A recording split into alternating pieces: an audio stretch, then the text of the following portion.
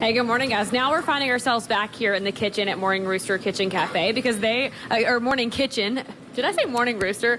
Sleepy Rooster Morning Kitchen. Hello. But they open up at 7:30, so we're back in the kitchen cooking already. Rosa, I can't talk. Please take it away. What are you cooking right now? All right, so I've got our corned beef hash. We do it in-house. It's one of my favorite things, so I'm really excited to have it on the menu.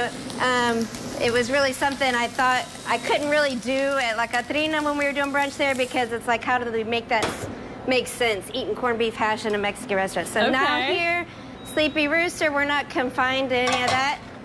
It's just a great dish. It smells so good. Yeah, we roast this, the corned beef for about 5-hour roast on it. So it's just so tender and gooey and all the things you want in a breakfast. It smells so delicious. Those eggs look perfect. So this is just one of the menu items. You have a very wide variety on the menu. Can you talk to me about some of the staples? Yeah, you know, I mean, I just really wanted to find a nice balance of, I think the Mexican side and the American side. I'm from the Midwest, so it's kind of like, you know, this is kind of who we are.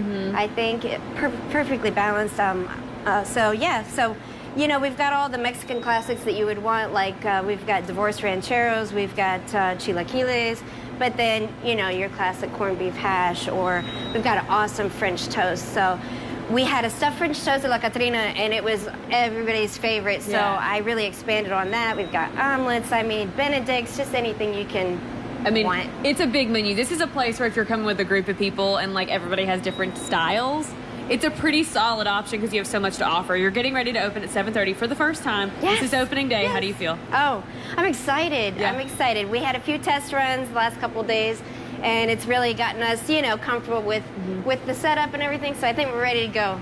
Okay, well, we're going to head back outside next time you see us to show you the space.